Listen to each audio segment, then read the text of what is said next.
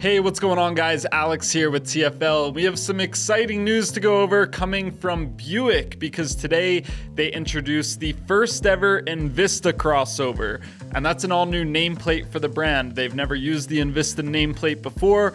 It's an all-new fastback coupe-like SUV, and the price is really surprising. You're gonna want to stick around to the end of this video to find out how much Buick is charging for this, because yeah, the price is gonna surprise you. And this is also the first Buick to adopt the company's new design language. We saw a while back the Wildcat EV concept, which was a crazy departure from the Buick design we've gotten to know over the past decade or so.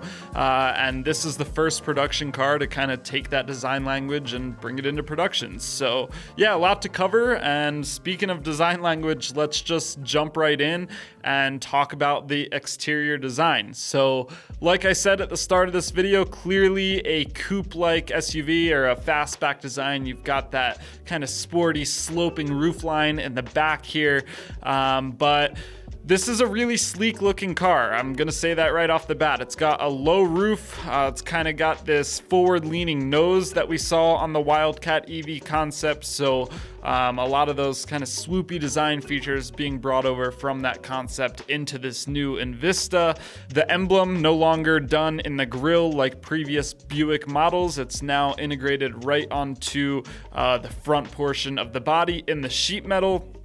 And you have this very definitive hard line that comes right through the door handles below the belt line on this vehicle, and it looks really good. Sharp lines, very sleek design, definitely looks like a modern vehicle, not something they kind of revamped from years past. It's definitely all new, and I think it looks really good. It's a good looking car. In the back, I talked about that sloping glass, but there's also a really, I don't know if you can even call it a spoiler, but you do have a little bit of a lip there in the back just to give it a little more presence from the back end. And then looking up front, you have what's going to be Buick's signature moving forward in this new design language. So you've got these checkmark shaped LED running lights, and then the headlights are actually placed below that. We've seen more and more cars take a approach like this when it comes to the lighting in the front end of the vehicle, where there's a running light up top where you would think the headlight would be, and then lower down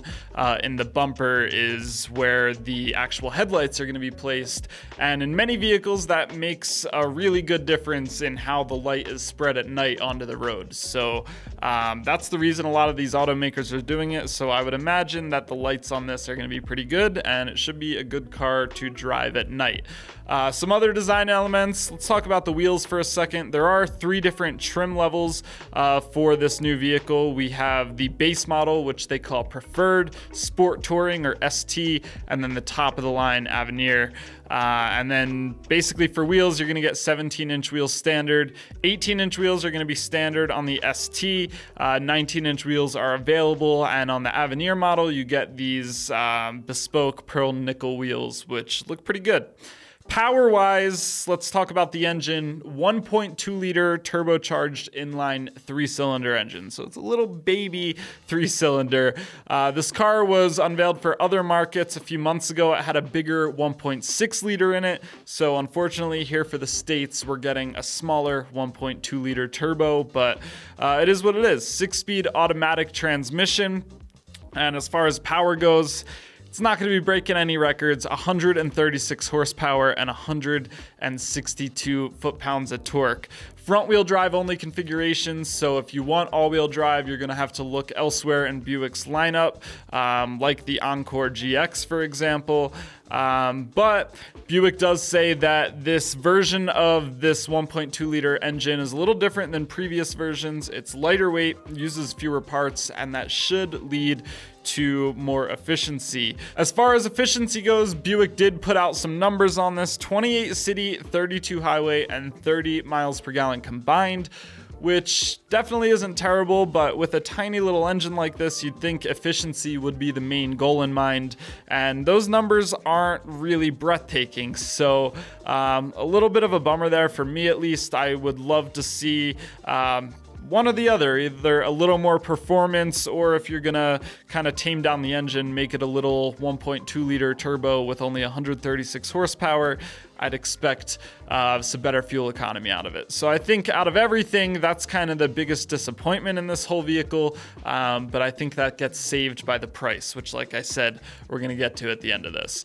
As far as suspension goes too, there's two different setups. Torsion beam rear suspension is standard, but you can get a Watts link suspension on the ST model, and that's standard on the highest end trim, and that's going to lead to a more quiet and isolated and better handling ride. All right, now peeking to the inside of the Envista, it looks like a really nice interior with modern touches. So first of all, we'll just talk about the screens. You have two screens right up front for a combined 19 inches of screen real estate, an 11-inch infotainment system right there in the center, just like the Encore GX, and then an 8-inch digital gauge cluster right in front of the driver with everything you could want. And I think that's really cool, especially on a lower cost vehicle like this, to still get full digital displays in front of the driver. That's a big win for Buick. Flat bottom steering wheel, which is a little unique in this segment. Not too many other vehicles are offering that. And you do get some nice premium touches depending on what trim you get. So colored stitching depending on what trim you're going with.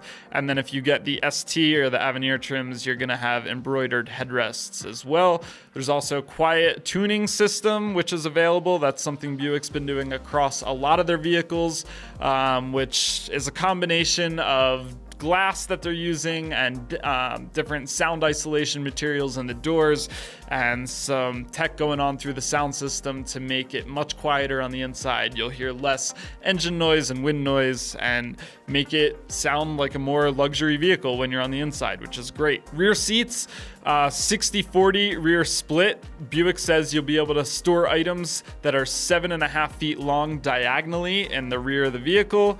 And you do have decent storage space. It is, like I said, got that sloping back to it. So it's not going to be the full-on storage space you'd get if it were a full boxy SUV, but it is respectable. 20.7 cubic feet of space in the rear, and that goes up to 42 cubic feet of space if you fold the rear seats down. There's also some convenience packages. So Buick Driver Confidence Package is standard, which comes, and that's across all trims, that comes with automatic emergency braking, lane keep assist with lane departure warning, and auto high beams. There's some more things that go into that as well. And then there's some more available optional driver safety packages. So lane change alert with blind zone alert, adaptive cruise control, and rear cross traffic alert are all going to be available options. There's pretty much a rundown of the exterior design, the interior, the powertrain, basically everything you need to know. Like I said, I think it's a really sleek looking vehicle. It's different than what we've seen coming out of Buick for the past decade or so. And I think it's a really sharp looking car. And I think especially with the price, it's going to sell pretty well. Let's talk about that price. Starts at $23,495, so under $24,000 for a premium SUV with decent storage space, good modern tech, and a really good design, which I think is a killer price. The Encore GX, for comparison, starts at $25,900. So this being, you know, that coupe design and an all-new model, all-new bodywork, all-new interior, is actually $2,400 cheaper than the Encore GX. So that's pretty surprising and good on Buick for being able to do that. There's also, like I said, 3 trims. So the preferred, the base model is that $23,495 I just mentioned. If you jump up to the Sport Touring model, that goes up to $25,195. And then the top dog Avenir starts at $29,695. So just like other Buick models, the top is still going to be that Avenir to follow the rest of their trims and the models in their lineup. But to get the fully loaded top model for under $30,000 is really impressive. Little bit odd that Buick is announcing this when they are. They did recently commit to an all-EV lineup by 2030, but I guess it kind of does make sense. This vehicle, by the time they're gonna shoot for that 2030 all-EV lineup, this will probably be right at the end of its life cycle. So I guess the timing does kind of make sense, but we're still waiting for some more electric Buicks to come out, and they should be right around the corners, so keep your eyes peeled for those. I'm hoping this vehicle really helps Buick in sales. They had a rough year last year. They were down 42% from 2021. In 2022, they had 103,000 units sold, compared to almost 180,000 units sold in 2021. So they were down quite a bit last year, and hopefully an entry-level model like this with really impressive pricing starting in the low $20,000 range will really help them bump up sales. So there you have it, everything you need to know about the all-new 2024 Buick Envista. It's going to enter production next month, and it'll be available here in the US this summer, so right around the corner.